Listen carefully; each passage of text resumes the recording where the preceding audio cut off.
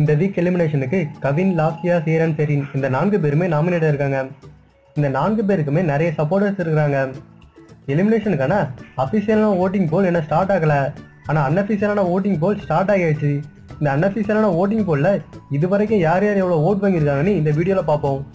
First பிளேஸில் கவின் இருக்கிறாங்க. கவின் இப்போ வரைக்கும் 34% ஓட் வாங்கியிருக்காங்க. செகண்ட் பிளேஸில் சேரன் சார் இருக்கிறாங்க. சேரன் சார் இப்போ வரைக்கும் 27% ஓட் வாங்கியிருக்காங்க.